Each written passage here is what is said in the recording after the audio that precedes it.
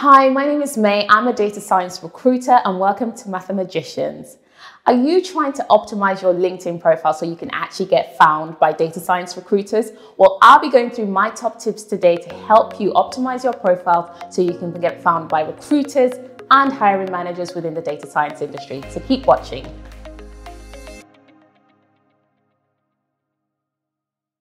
Now, here's the thing. LinkedIn has over 500 million users on the platform. So if you're not on LinkedIn, the first thing is you need to get on LinkedIn, because if you're not there, you're not going to get found as easily. Recruiters, hiring managers across different industries, not just data science, rely on LinkedIn a lot more than they did 10, 20 years ago, because you can find people easily. Now, here's the thing.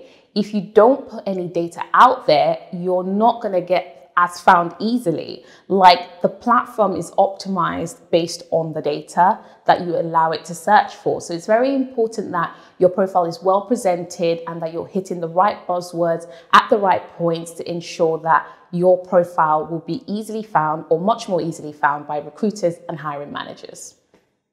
So the first thing I would look at is my picture. Now, there's two things with pictures.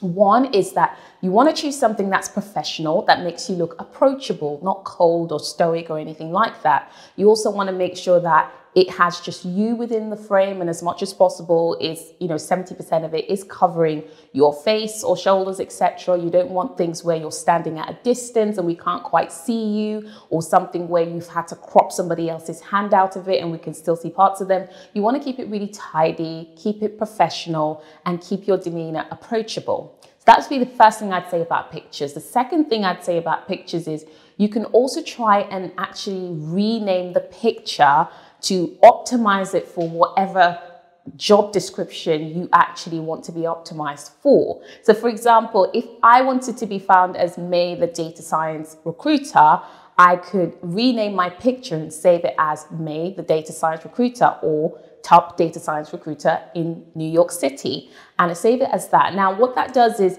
it's not so much how it helps you on the LinkedIn platform, but it also allows Google to index you in the images section more easily as well. So you can generally be found as whatever it is that you're trying to optimize for. So that's another quick little tip you can also do to get yourself sort of found in the niche that you're most interested in.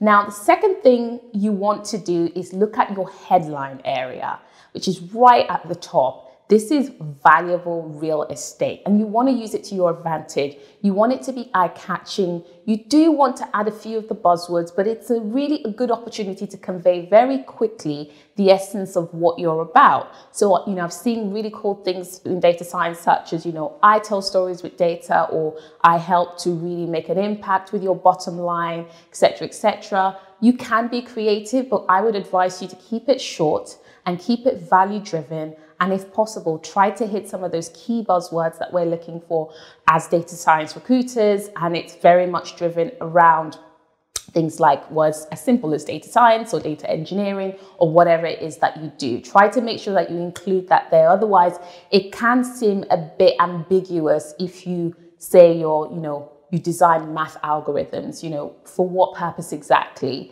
Try to really make sure that it's value-driven and demonstrates your impact.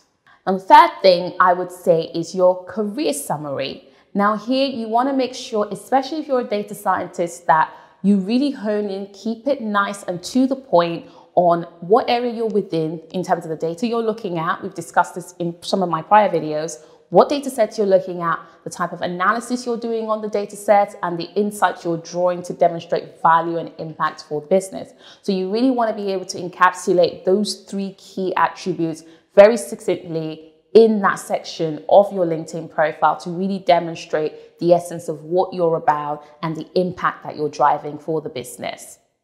Now, the next area is experience. And I would say with this, what you want to make sure you're doing is, when you link to your previous job opportunities, you want to make sure that it's picking up the right company in terms of the logo of that company actually showing up. What you don't want to do is make up your abbreviation of what that company is called, because what LinkedIn will do is it will just put a generic sort of building as the logo, and sometimes it doesn't really provide credibility, especially if you've worked for a company that is a very strong brand in the marketplace. You want to make sure that you're not using your own abbreviations to describe those companies, but that your LinkedIn profile is actually picking up the right logos for those companies. So just double check those things and make sure you tidy them up. The next area I would say is your education. Now with your education, obviously, similarly to what I said previously, you want to make sure that it's picking up the right university and colleges. I would say things like high school are probably not as important unless it's somewhere really prestigious that needs to go on there. But typically people are really only interested in that sort of university college degree. So you want to make sure it's picking up the right university and that you're not abbreviating and it's showing up with the right logos to endorse your brand in and of itself. You also want to make sure that, if you scored really well at university, especially a prestigious university, you want to put that there. Even if it's not a prestigious university, you still want to put that there, because the truth of the matter is it can be impressive in certain industries to actually go for people that are more academically inclined. So you really want to actually speak up about your performance and about what you've done and how good you were at certain aspects and things that you've done in your educational profile. If you have publications that you've published, you want to include maybe the top 2 or 3 ones that would be most interesting to someone looking at you from a data science perspective. You also want to make sure if you've got things like keynote speeches you have online somewhere and it's related to data science in some sort of way, you want to include those media points within your profile as well. LinkedIn allows you to do that. Again, similarly, I would rename them to optimize them for the data science field and use the appropriate words that a normal recruiter would be looking for. So try and put yourself in the shoes of a recruiter that isn't a data scientist, but is looking for a data scientist. What would they typically be searching for? One of the most simplest things is anything that says anything to do with data science. So try to make sure that those words really come through and you try to highlight your skills and experiences, projects and publications that would be most relevant to your profile in the industry that you're working in. The next section I'd be looking at is skills. Now with skills, you do want to make sure you're hitting all the right sort of points that people are looking for. And things like, for example, a lot of data science roles are looking for skills like Python. You want to make sure that if that is a role that you're going for, that it's within one of your top 3 skill sets in your profile. You get to pick 3. You want to make sure that's included, for example. Really take a step back and put yourself in the prospective shoes of the type of job you want to go for, what they would be looking for as those top 3 skills. Like I said, the ability to code in those languages is very important. So you want to make sure that's included in your skill set profile. Obviously, don't go buzzworthy mad in that area, but at the same time, you want to make sure you're hitting those key things that are being sought after in a data scientist.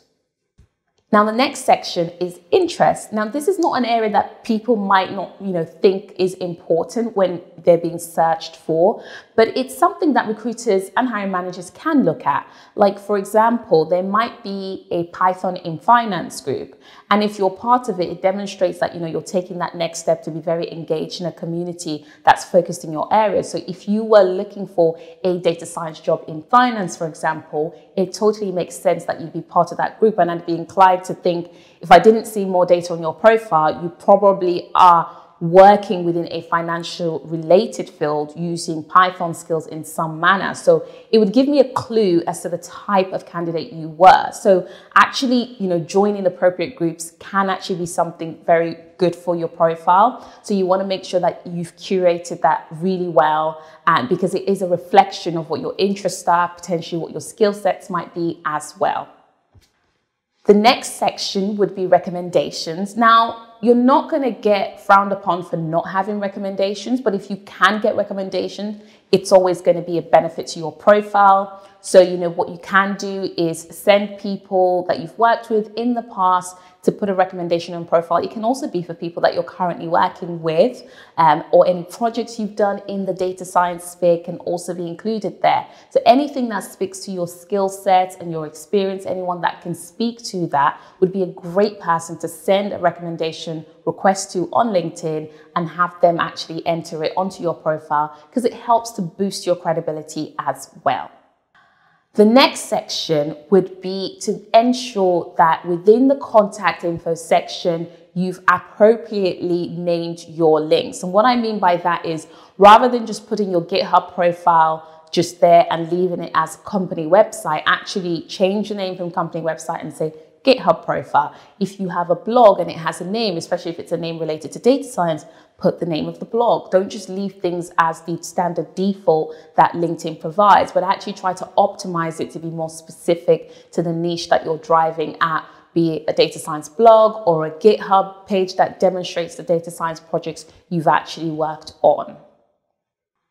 The next thing I would say is to turn your visibility on. I know that sounds really simple, but actually turn your visibility on in your LinkedIn profile to ensure that you are searchable within LinkedIn. It's nice to put all this data together, but if you're not sort of selected to be found, you won't be found. I'd also say, in addition to that, don't be so wary of recruiters looking to connect with you. It's not oftentimes that they necessarily want to talk to you about a specific opportunity right now, but if you're within my network, for example, it means that when I do have an opportunity and I put it up, it might be something that interests you in the future.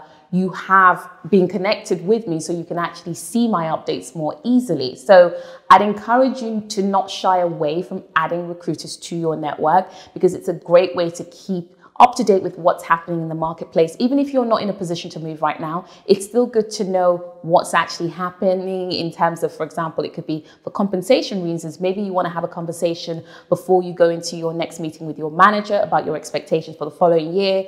It's a great avenue to be able to check with a recruiter like myself within the data science field. What's happening in the marketplace? What are people expecting for my level of experience and skill set, et cetera, et cetera. It gives you a baseline that doesn't have a vested interest in your particular role right now. It's kind of independent, and so it's not biased towards, someone in your current company telling you, well, this is the max we will pay. You actually know what the market is actually commanding at that very point in time. So it's useful to ensure that you're networked with top recruiters like myself to give you that independent feedback of what's happening in the marketplace.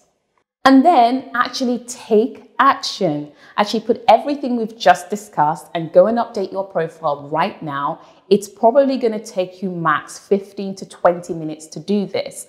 And once you've done it, you just have to wait for the profile to get updated by LinkedIn, and you will automatically start getting better opportunities potentially coming your way, because now you're a lot more searchable and can be found by recruiters and hiring managers. So I hope you've enjoyed my update on LinkedIn profiles. If you would like more specific information tailored to any specific role you're looking to capture within the data science market, please download my free guide below to optimize your profile and optimize your resume for that. I'd love to hear your feedback, any comments you have, any other questions you have about LinkedIn update profiles. Please drop them in the comments below. Like, follow, share, subscribe, and I'll see you on the next episode of Mathematicians. Have a great day.